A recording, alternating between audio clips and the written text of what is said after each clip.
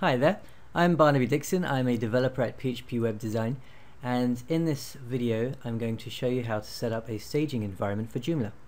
What you'll need first is StageIt, which is a extension from php-web-design.com.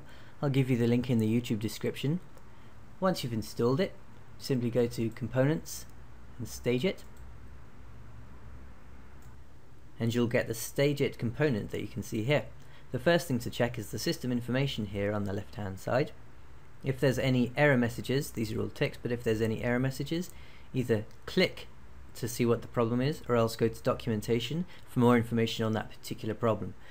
Particularly, you'll want to check the available disk space here is big enough for your new system. My system looks okay, so I'm going to begin. Now what this will do is create an exact copy of your current system and save it into a staging environment. You can then use that staging environment to make changes to your Joomla system without affecting the live, which is very useful if you have lots of changes to make or if you want to check something won't break your Joomla system.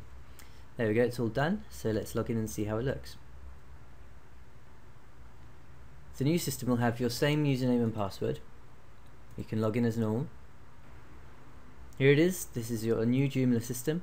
This is an exact clone of your old one, and it won't affect the live in any way. You can see the front page. This is just a standard Joomla page.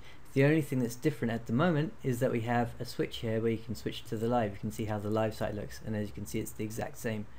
So let's go back to the StageIt system. Let's make a few changes and see how that works when we then sync it with the live. So for example, I'm going to go to Module Manager and I'm going to create a new menu.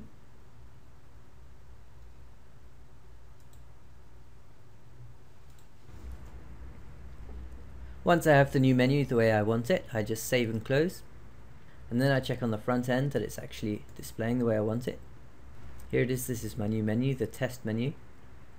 Okay, so I know it's working. Let's switch to the live. As you can see, it's not there, but it will be once we've synced. So let's go back to the administration page, open Components, StageIt. Remember, we're in the staging environment here. You'll see a new button here which is Sync with Live. So we just sync. It'll first take a full backup of the current system.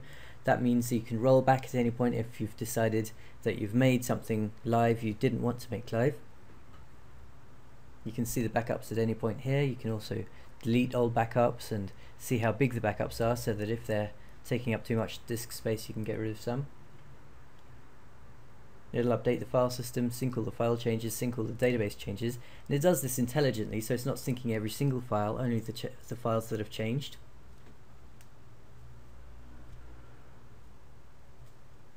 Once it's all done, you just log into the new system.